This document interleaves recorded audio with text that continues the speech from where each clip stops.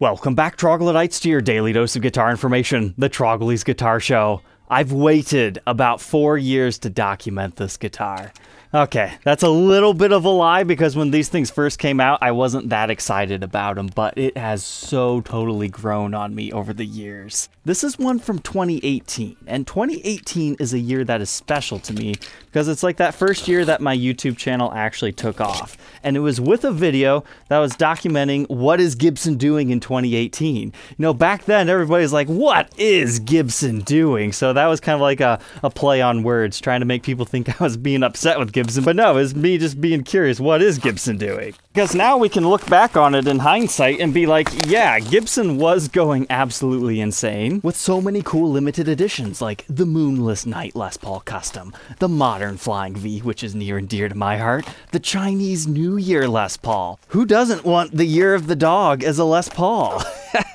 That's another one that seemed weird at the time, but awesome now. The Scorpion Les Pauls with their cool flame maple stripes going on. The modern double cuts that we've now reviewed and demoed. And don't you dare forget the chambered Blackout series. All those exotic colors, and I documented a custom color variation. So I think it's safe to say this is not one of those that I just listed. So what is that other 2018 year guitar that I've wanted to document that I just happened to get lucky enough to find an alright price on the color I even wanted to document?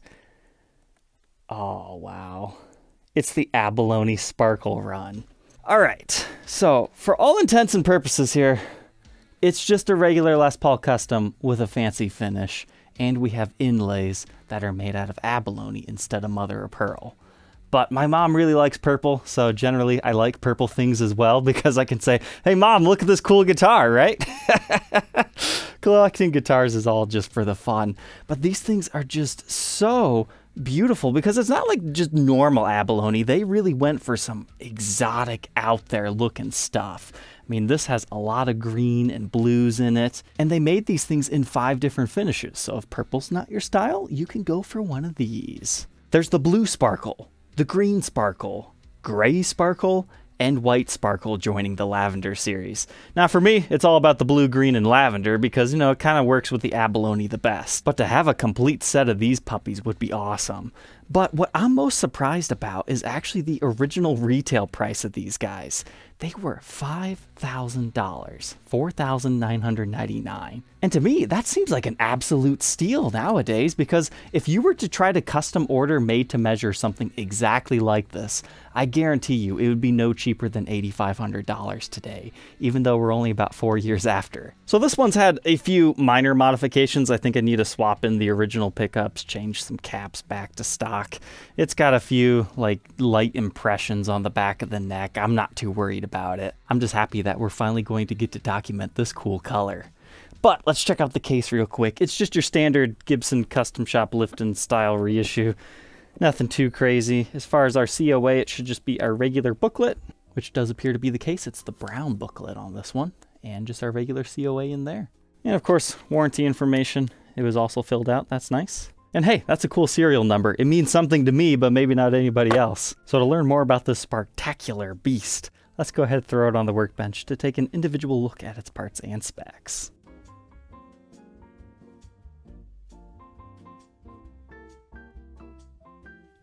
Inside the Abalone Sparkle Les Paul Custom. So each of these are rumored to have about 25 of each created of all the colors. So this is supposed to be one of 25. Now whether they all got made or not, I'm not 100% sure. But this is the stock configuration here. You get the regular 490R in the neck and the 498T bridge pickup. It's what customs generally come with before they become like custom shop reissues or anything. But we do have a long neck tenon in these models. And we've got a 2-piece maple top with a mahogany body. The pickup routes aren't the cleanest, but it's what they are. And you've got a bunch of buffing compounds still in them yet. Within the circuit, the bridge pickup reads 13.4K ohms, which is a little bit less than normal on those. And then our neck is 7.74K ohms. Middle position, just for fun, 4.9.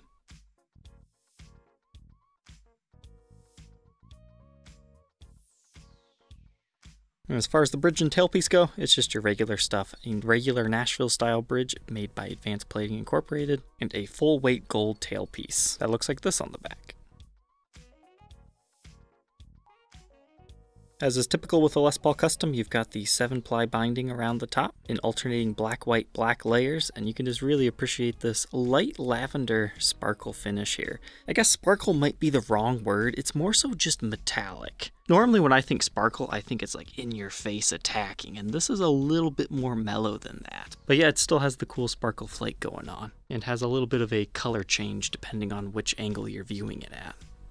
Usually regular custom shop level customs have 9-hole weight relief. The pickguard's just your regular one. In stock from the factory, you have 4 black speed knobs, regular layout here, 2 volumes, 2 tones. But moving on from the body, we've got a mahogany neck with a Richlight fretboard. The 2018 limited editions are so cool, but the one thing that people don't like are the Richlight fretboards generally. But once you get past that, you can have so many cool guitars. I'm betting most of you, just by looking at this, you would have never have guessed. Generally, Richlight, it looks like crap from the factory, but then after a couple of years, it does not look half bad, and that's exactly what this is. And of course, your absolutely stunning abalone inlays. I mean, they really went all out to find really crazy looking ones. Abalone doesn't always have as much color as these ones do. I mean, when they called these the abalone sparkles, they really did the literal best they could do. But you've got your regular 22 medium jumbo frets, 24 3/4 inch scale length with a 12-inch fretboard radius. The side markers on the neck are also done up in abalone as well. The nut measures 1.69 inches, and it increases to 2.07 by the 12th. First fret neck depth is 0.88, and that increases to 0.99 by the 12th. Just your standard C-shaped neck. Here's the neck profile at the 1st and 12th fret.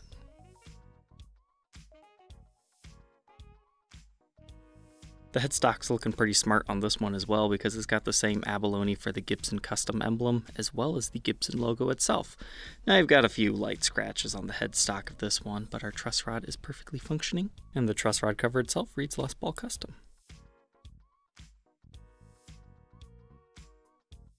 Moving on to the backside, looking inside our control cavity, this is what it would look like stock, for the most part. You get your ceramic disc capacitors, 4 Gibson branded pots, and obviously from the factory the solder joints would look a little bit better, but hey, I had to restore this one back to stock. In case you're curious what the upgrades were, it had Echo Park 57 PAF humbuckers in there. That looks suspiciously just like Gibson, so I'm not quite sure how they get away with doing that. It had some Gibson historic Bumblebee capacitors, the new Schaller strap locks that are all in one piece instead of being a separate screw. And while all those upgrades are pretty nice, it's best to sell guitars in stock format. You do not get a premium for doing any upgrades. So you might as well take them out, sell them yourself, and then sell it like that. But a lot of times, people don't do that because they don't know how to do the work themselves. It would cost them just as much to have the parts replaced back. So if you're savvy with how to do that, you can make yourself a little bit more money. You can swap the parts out yourself and sell them separately, or that's how you get a big parts drawer like I have. But this is now back to stock. The only thing I didn't change are the Locking Grover tuners because A, the originals were not included, and B, there was something else that's an irreversible modification, so I thought, it's not worth the effort. We'll just leave the lockers on there. And it's the nut. The nut's been replaced. That was not disclosed to me. It's not that big of a deal. It was a really clean job, but you can tell that there's no finish over the edges of the nut. I also found a small ding on the top right here, so unfortunately, I don't think this is the right one for my collection, even though I was kind of like pruning it to be. I think this beauty will be a catch and release, so you can message me about it or find it on Reverb. But the back is nice and clean, but this finish has a very interesting phenomenon going on, where if you look at it in the light, you can actually see the mahogany wood grain underneath the finish. That's what you're seeing right there. It becomes even more apparent on the edge. Now, had I bought this brand new, I would have said, that kind of looks like a defect to me. But now that it's a used collectible instrument, you just kind of have to appreciate it for the kind of interesting, quirky nature of it. I mean, they could have filled the grain if they really wanted to, but it just adds a whole new layer to the lavender sparkle. I mean, you can really see that on the neck here too. Well, no, it's hilarious. You see this right here? That's a line impression. That's under the clear coat. So that happened somewhere between the clear coat and the actual color coat. So while it looks like a blemish, I guess technically it's not. Definitely an interesting finish from the custom shop here. But our serial number dates it to 2018. That's what the 8 means. And then 126 is the production number out of all the guitars made that particular year. So all things considered, it's a pretty early one. Now finish checking on this one is kind of interesting. So it can look really extreme at some angles, and then you change the angle and then you can't see it at all. So there's like a small one right here in your common area. A very, very tiny one right here on the nut. Depending on the angle, you see that little hair-like structure right by the Grover tuner? That's technically a finish check. They're hard to see, but they are there. They play peekaboo on you. And of course the lines by the ding do about the same thing too. There's also another one right here on the neck that plays peekaboo. Finish checks are very common on sparkly Gibson guitars. But due to that metallic nature of the finish, so it looks like a dark streak right there, but then over here it's just like a normal finish check. Just depends how the light hits it. Oh, and apparently there's a big ding on the headstock the seller forgot to tell me about. I mean, to be fair, I didn't even catch that until after I finished recording the episode and I was getting ready to take some photos on my stand here. That's a big shame. Yep, that's the nail in the coffin for my own very, very, very picky personal collection.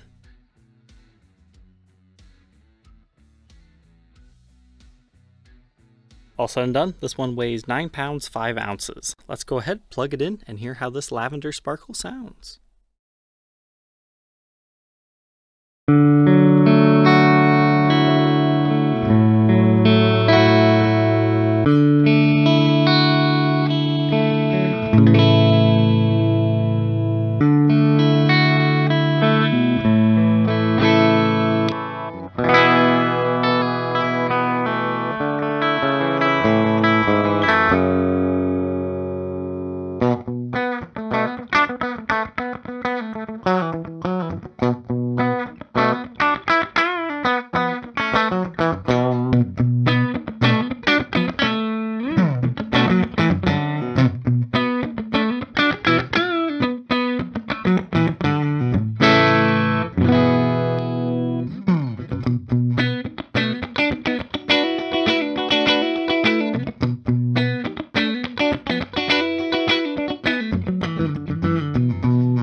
So how are the tones out of this thing? The neck pickup, it just wants to play lead stuff. It sounds great.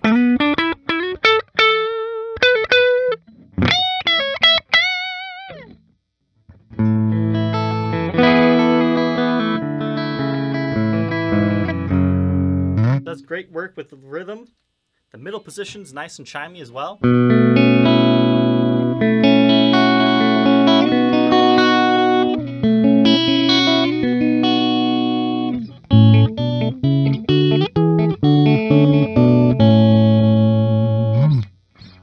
That bridge has a nice bite to it.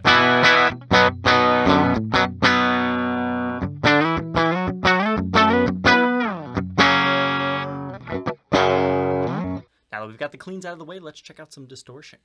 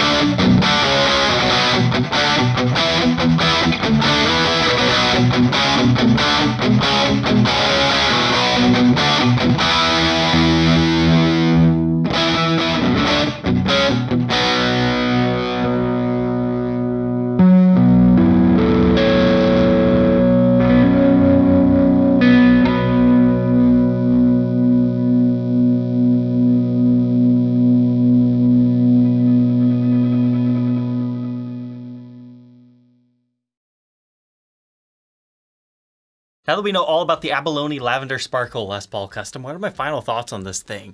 It's pretty much exactly what I thought it was going to be, but maybe even a little bit better. The only thing that really caught me off guard is the fact that you can still see the wood grain underneath the finish on the back. Now, it's not ever apparent if you're from far away, but when you really get close up to view it, it just kind of adds another element to this. I'm not going to say it's good and or bad, it's just, you know, interesting. It's part of what makes this guitar special. So if you see one of these Abalone customs out there, it's not necessarily any better than a regular custom, it's just a little bit fancier. So if you think it's worth paying a premium for that, then yeah, go ahead and pick one of these things up. They've kind of become collectible, because that's what they were designed to do with so few of these things being produced. But I think it would be fun to have a complete set of these, so I'm still on the fence about this one. So if you're interested, feel free to message me. We can work out a deal. Maybe I'll find one that's a little bit cleaner shape that hasn't been messed with. But these are starting to become more difficult to find, so I don't know, maybe at the end of the day, I'll just like it for what it is because it's not in bad shape at all. So I hope you enjoyed tonight's episode. Don't forget to like, comment, and subscribe, and we will catch you tomorrow on the next one. Take care.